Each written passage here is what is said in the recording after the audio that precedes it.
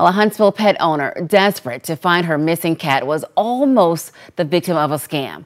One that could have cost her hundreds of dollars, maybe thousands. Wait 31 reporter Jim Abbott joins me live now in studio with more. Jim. Well, Nicole, it is a scam that Huntsville Animal Services has heard before. Fortunately, in this case, a step back and a little extra help made all the difference. This is the flyer Marguerite McClintock put out on the Nextdoor app, hoping someone could help her find her missing cat, Sokka. Then she got a call from a guy named Zach. And he said, I think we have your cat here. His microchip matches records that we have at Huntsville Animal Services.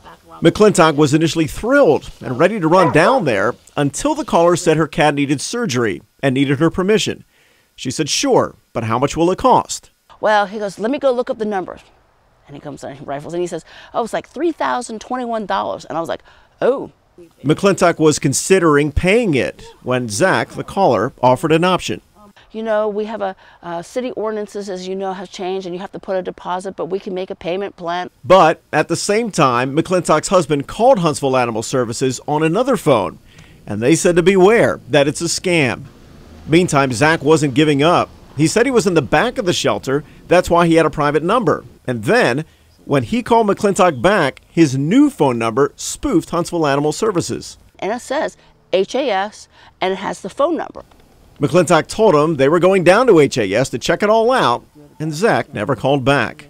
No money was ever exchanged, and McClintock credits her husband's calm demeanor in helping them detect the scam. I was lucky. And I heard that other people maybe had paid, even if you pay $100, $50 to somebody, that's like terrible because that's money that they didn't earn. Huntsville Animal Services confirmed to me that they will never ask you for money over the phone. You'll always need to go to their office. So if you get a call like McClintock got, just hang up. Live in the studio with coverage you can count on. Jim Abbott, WAAY 31 News.